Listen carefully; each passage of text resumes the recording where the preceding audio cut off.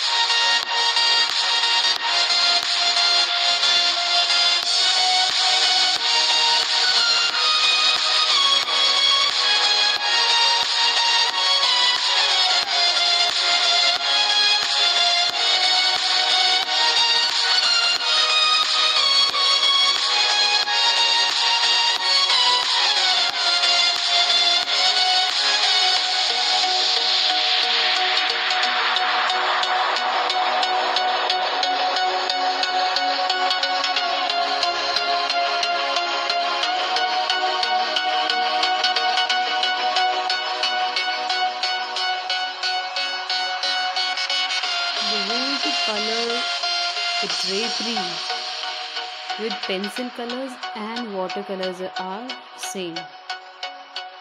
Alright, so you have to start with lighter tones first and then darker tones.